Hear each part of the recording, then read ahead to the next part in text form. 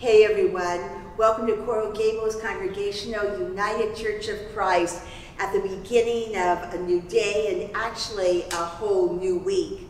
Like most of you, I am so mindful of all that is happening around us, sad things, important things, challenging things, meaningful things.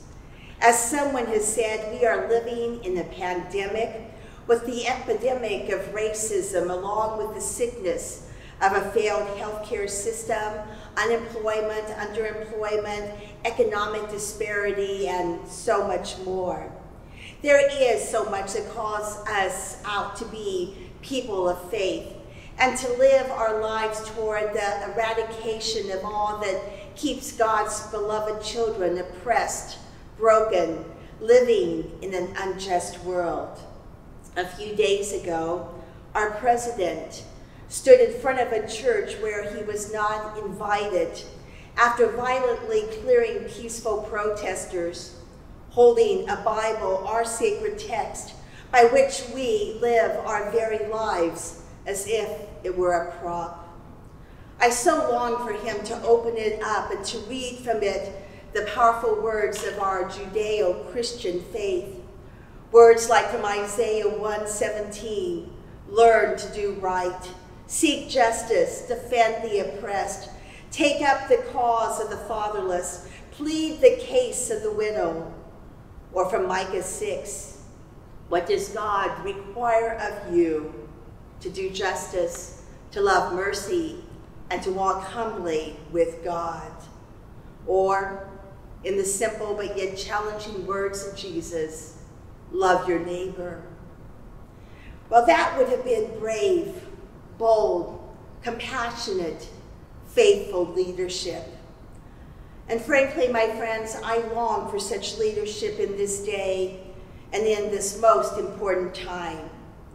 And so it may just be up to all of us to become the leaders that we long for and to be bold witnesses to the faith we espouse. A faith that one author, who I will paraphrase, has suggested. A faith that needs a crash helmet and signal flares because of its potency. So this week, I invite you to do the work that is required of us. To share the good news that there is neither Jew or Greek, there is no longer slave or free, there is no longer male or female, for we are all one.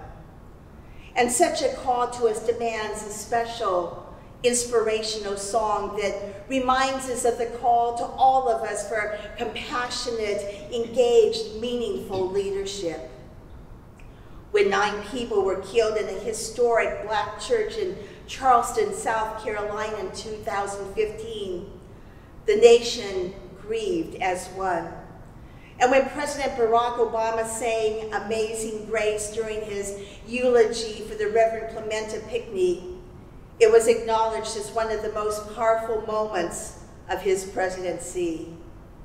Singer-songwriter Zoe Mulford was so moved that she wrote the song, The President Sang Amazing Grace. And we are so honored that Charmin will sing that for us now.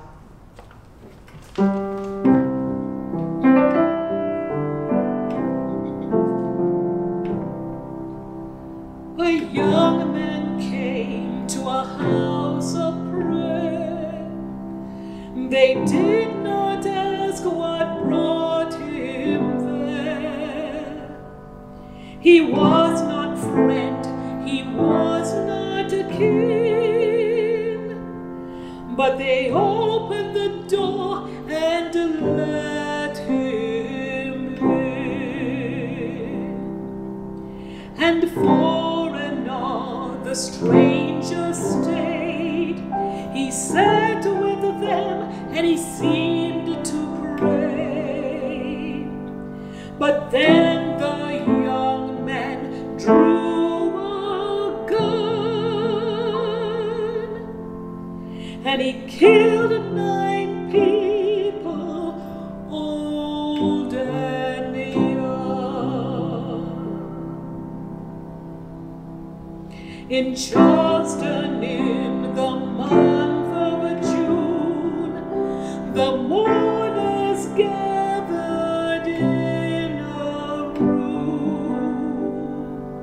The president came to speak some words, and the cameras rolled and the nation heard. But no words could say what must be said for all the living and the dead.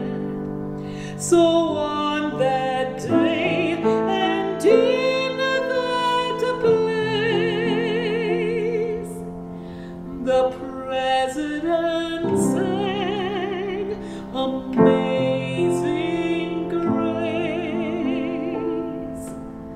The president sang Amazing Grace.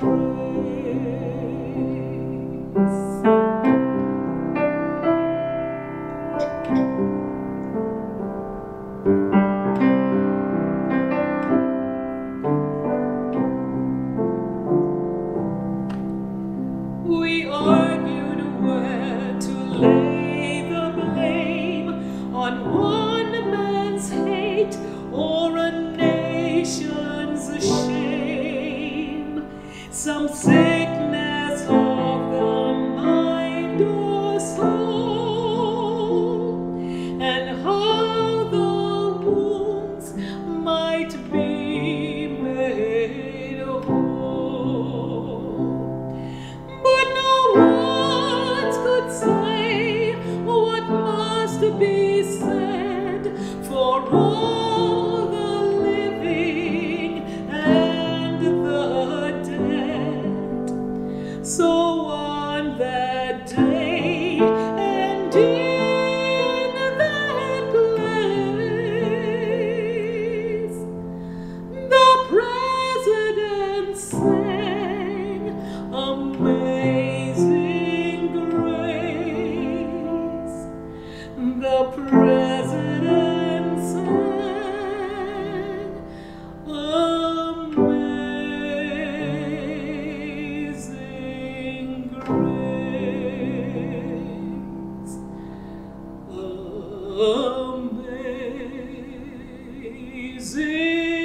Amazing Grace. How sweet the sound that saved a wretch like me. I once was lost, but now I'm found.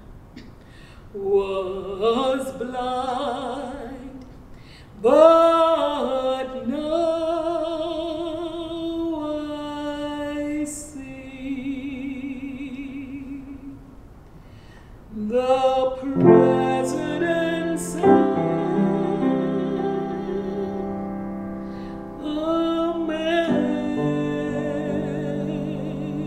Amazing Grace.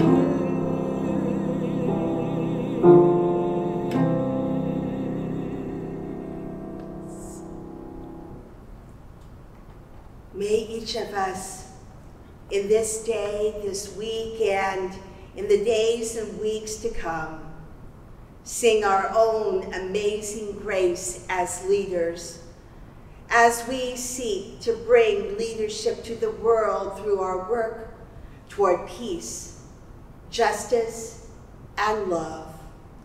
With thanks to Greg Taylor at the piano, Sharman Curtin, our vocalist, Elena Corrales on our camera today, and to all of you for being with us.